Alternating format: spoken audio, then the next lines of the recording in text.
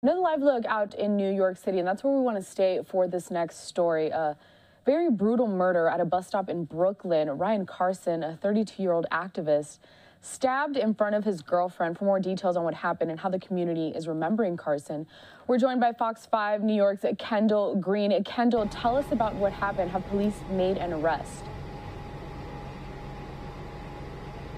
Hey, good evening, Carel. Getting justice in the death of Ryan Carson is a top priority for NYPD tonight.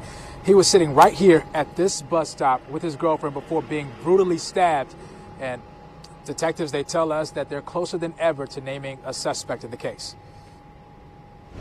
Video obtained by the New York Post shows Monday's horrific stabbing death of New York social justice advocate Ryan Carson just before 4 a.m. It's as awful a thing as you can imagine.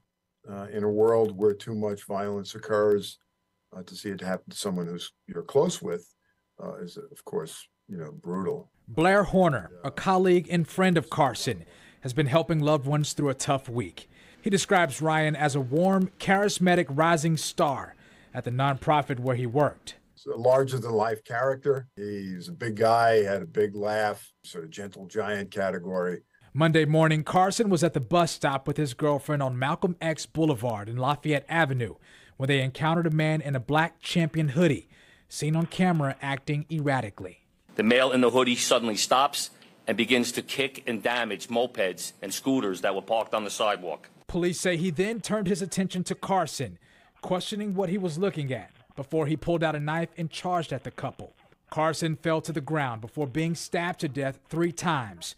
Once in the heart. As Mr. Carson lay dying on the sidewalk, the male with the knife kicks him in the chest, threatens to stab the woman companion, and spits in her face.